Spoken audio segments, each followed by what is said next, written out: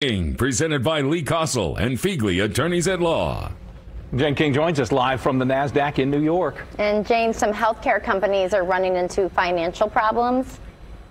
Yes, Scott and Hannah. So U.S. healthcare bankruptcies are soaring as their costs mount. There's been close to five-fold increase in large healthcare companies filing for Chapter 11 last year.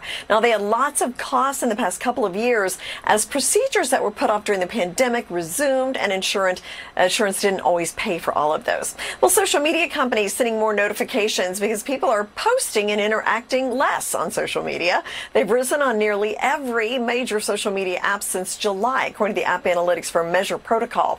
And the Wall Street Journal says Instagram saw the sharpest increase, with users getting 12 more notifications in January compared to July. Well, the average rate on a 30-year mortgage hit 7.04% on Monday, according to Mortgage News Daily. With the all-important spring housing market closing in, these rates are getting even more closely watched.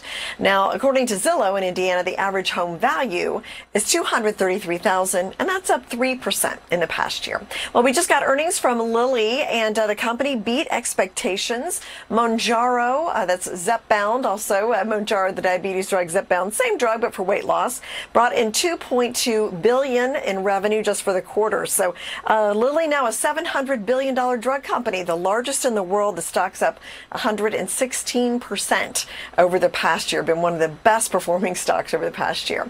The S&P and Dow down yesterday, and we're looking a little bit lower this morning as well. Live from the NASDAQ markets, I'm Jane King. Back to you. Jane, there's always a lot of superstitions when it comes to sports, but with the Super Bowl coming up, yes, foods involved in superstitions now?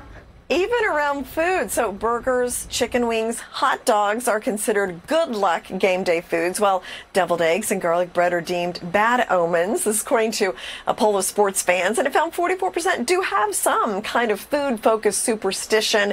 85% say they only eat certain dishes on game day. Now, this study was done by the brioche brand St. Pierre in one poll, and it found that even wider superstitions, 79% of people have some strict rituals ahead of a game to help improve chances for a good result. You know, candidly, I thought I'd come up with all the different ways I could worry, but now apparently I have to worry if my garlic bread is going to make my team lose. This is just bizarre. No garlic bread. Well, I love deviled eggs.